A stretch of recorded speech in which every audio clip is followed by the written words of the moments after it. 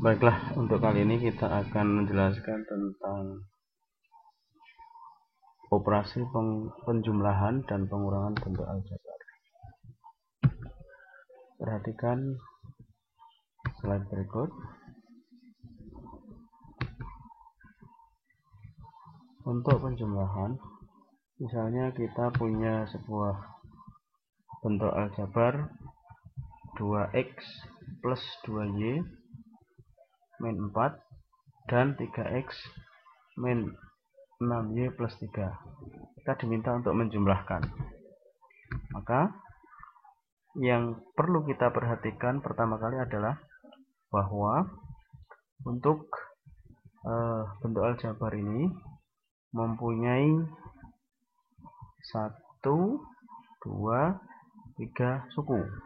Kemudian yang ini juga mempunyai 1, 2, 3 suku, di mana 3x dan 2x adalah suku yang sejenis, 2y dan min 6y juga suku yang sejenis, serta min 4 dan plus 3 ini adalah konstanta yang juga sejenis.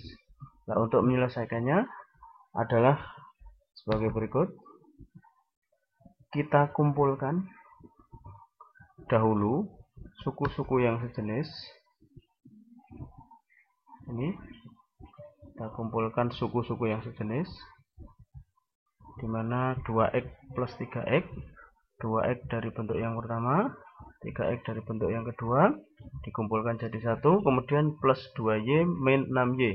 Ini min 6y tidak pindah ruas, hanya bertukar tempat saja, sehingga posisinya dekat dengan 2y dan masih tetap min 6y.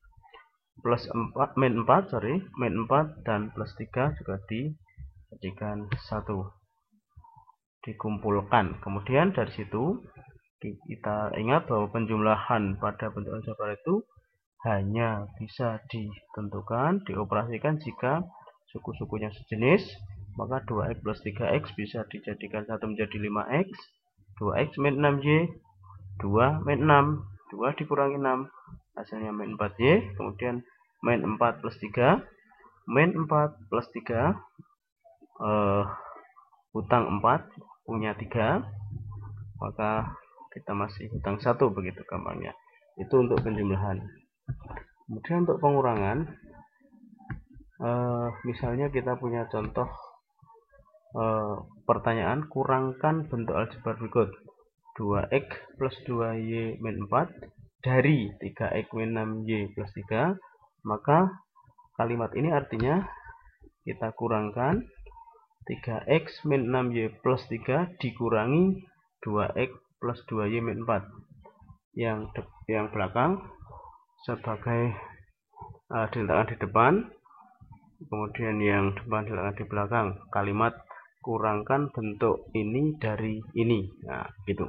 Kemudian kita jawab, awas, kita harus hati-hati bahwa bentuk aljabar itu karena ini pengurangan maka masih dalam bentuk atau masih dikurung, dikasih kurung, terutama untuk yang pengurangnya. 2x plus 2y min 4. Kenapa? Karena 2x plus 2y min 4 itu semuanya sebagai pengurang dari 3x min 6y plus 3.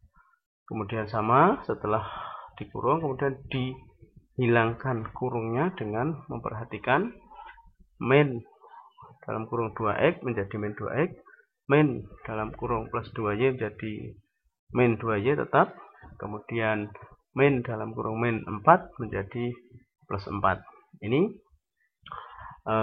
pada pelajaran yang lalu telah kita pelajari bahwa min sekali min adalah plus, min sekali plus adalah min, plus kali min adalah min, plus kali plus adalah plus. Kemudian dengan langkah seperti penjumlahan tadi, untuk yang suku-suku yang sejenis dijadikan 1, kemudian disederhanakan, itulah hasil akhirnya. Demikian penjelasan tentang penjumlahan dan pengurangan dari bentuk aljabar. Terima kasih.